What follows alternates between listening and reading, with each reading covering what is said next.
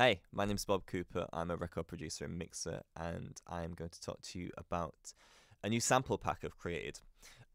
So this sample pack is built from this massive entrance hall in the studio, building, should I say, because it's shared with some other people.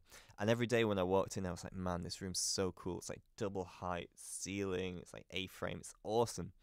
But I can never use it because people are around. And then the lockdown happened. I was like, right, here's my chance. I can make some samples in here. And I am blown away with how it sounds. I'm really, really happy with it.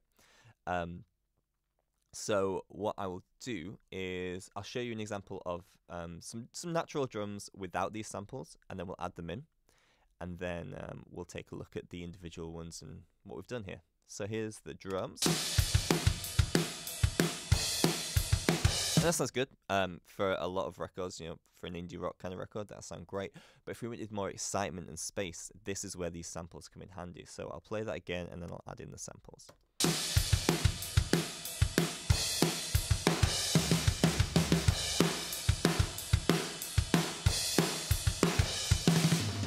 So it's created a lot more space around the snare, a little more depth in both the kick and the snare actually, and it gets even more exciting so I've sent these to a parallel chain as well, some parallel compression.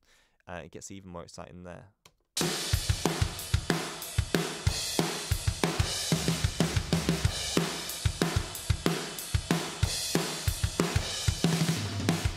So let's take a look at these samples. I have built the pack to be pretty versatile.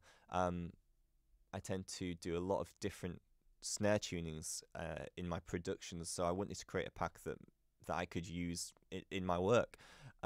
So I've got the low dead snare, which is the one that I've been using here. So we've got three samples here. We've got a top mic. We have our mono room. And we have our stereo room. But we've also got some other options. We've got a mid tuning with both ring and dead. So let me show you. Let's have a listen to both. So here is the ringy and mid. But hey, what if we're making a record that needs a dead snare, but in that same tuning? There we go. What if we've got a higher record? And I always found getting high tuned samples tricky to find. So here we are. Here we've got the high and dead, and then we've got a high and ringy.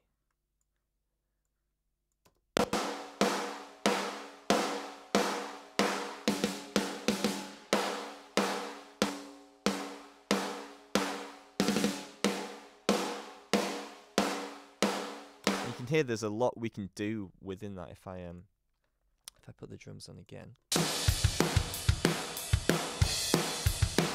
We can tailor the size of the space.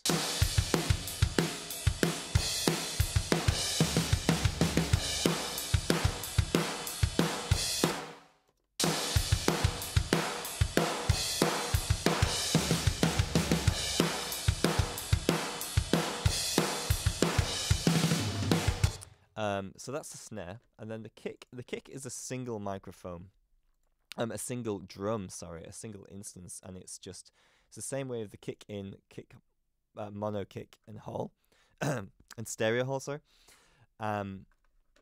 This is because I have one kick drum that I basically use for almost all my records. It's a Ludwig classic maple 24x16 from the 70s, and it sounds absolutely fantastic. And it's the main kick I use. It's the main kick I'm going to make a sample of.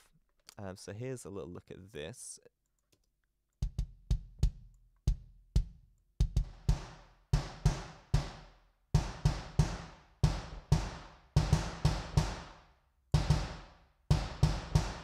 So again, there's a lot of flexibility in how big we can make it.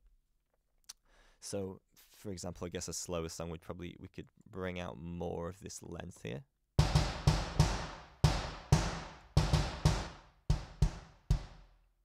Or in a kind of more rock song, we may want those rooms to be a little quieter.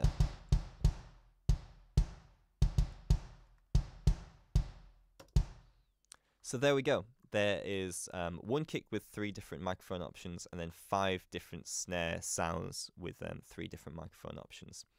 Hope you like it. Thanks. Bye.